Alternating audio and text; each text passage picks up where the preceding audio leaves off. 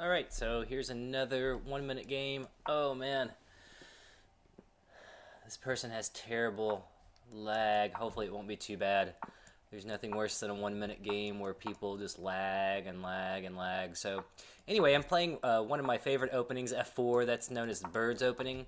Again, probably not the best opening in the world, but I tend to play not the best openings and the best defenses. I don't know why.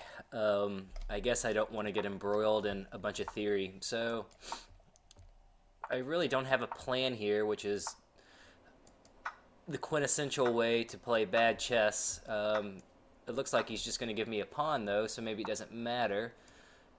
This knight's strong on e5, so I'm going to put him right back there. He's trying to get my good bishop. I want to keep that guy.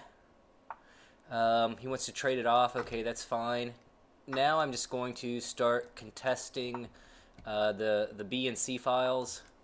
Trade that guy. It's going to be hard to keep that knight. He can play F5, but I don't think that's great. Okay, he could have exchanged and won a pawn, but he decided not to. What's a good way to proceed here? I'm just going to double up. He's got some weaknesses now on the king side. Now I've got a little threat. I can play queen e4 and knight f6 check. We'll see if he sees it. Oh, well, he just dropped it. All right, game over, basically. He's in big trouble now. So,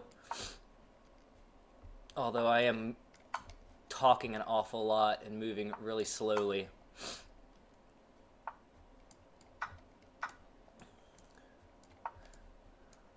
So let me shut up here and try to seal the deal, as they say.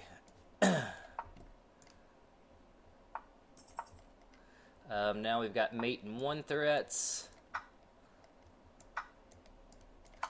Okay, so now I'm just going to start moving really quickly and try to just finish this off here.